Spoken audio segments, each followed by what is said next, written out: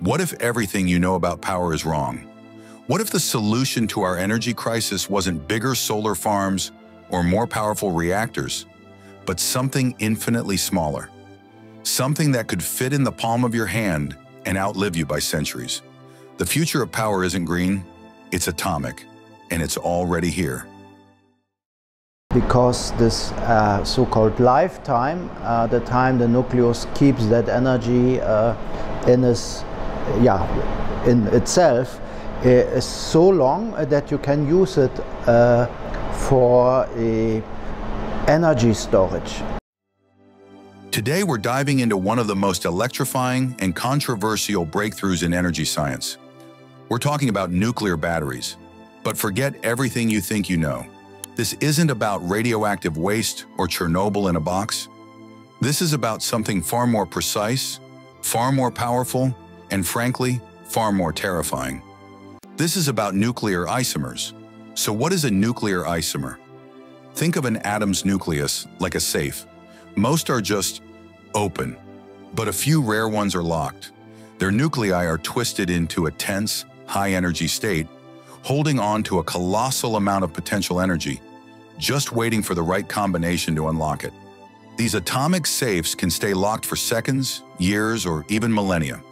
They are the universe's ultimate energy storage devices, and for decades they've been taunting us. All that power just sitting there, utterly useless, because we didn't have the combination, until now. The key? Not a crowbar, but a laser. Not just any laser, but an X-ray free electron laser, capable of firing a beam of energy with pinpoint, surgical accuracy. In a recent landmark experiment, scientists aimed one of these lasers at a specific isomer, hafnium-178m2.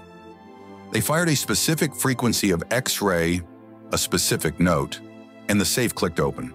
The isomer released its stored energy in a controlled, massive burst of gamma radiation. They found the universe's cheat code. This isn't generating power.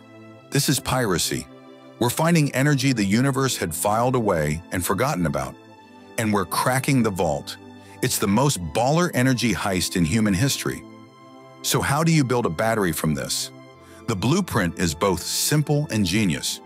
You take a tiny amount of this isomeric material, you pair it with a laser trigger system and a converter that turns the released gamma rays into electricity.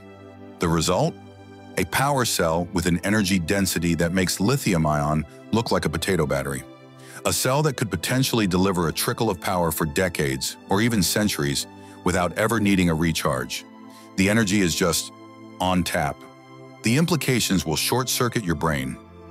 Space exploration, probes that could send data back from Alpha Centauri, satellites with lifespans longer than the companies that launched them, medicine, pacemakers and neural implants that would last a patient's entire life, eliminating traumatic replacement surgeries.